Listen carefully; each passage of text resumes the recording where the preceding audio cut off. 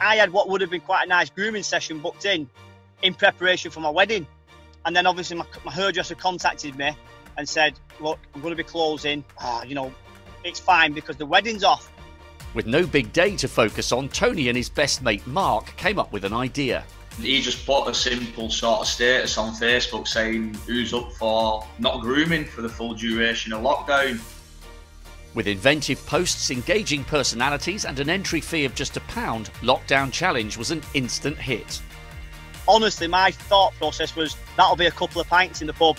Something that started from a simple Facebook post developed to reaching 200,000 people, which is just unbelievable. And that online community quickly became a support network. When we've not got a focus or a drive, that's when men can tend to sort of do stupid things, and sometimes it leads to us getting in trouble with mental health in particular. You know, men can kind of go off the rails.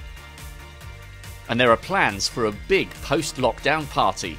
With the uptick, we thought we were just going to meet in the local sort of pub. We'll probably need to rent out the NEC or something at this rate. But why has only one co-founder stuck to the no grooming rules?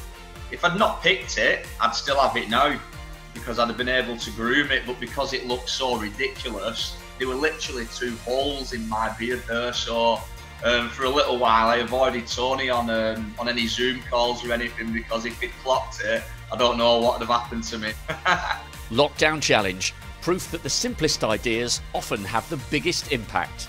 Community feel and a safe haven is what we've been striving for, and I think we've finally got it. It's been amazing. It's been a real sort of privilege to be a part of it, really.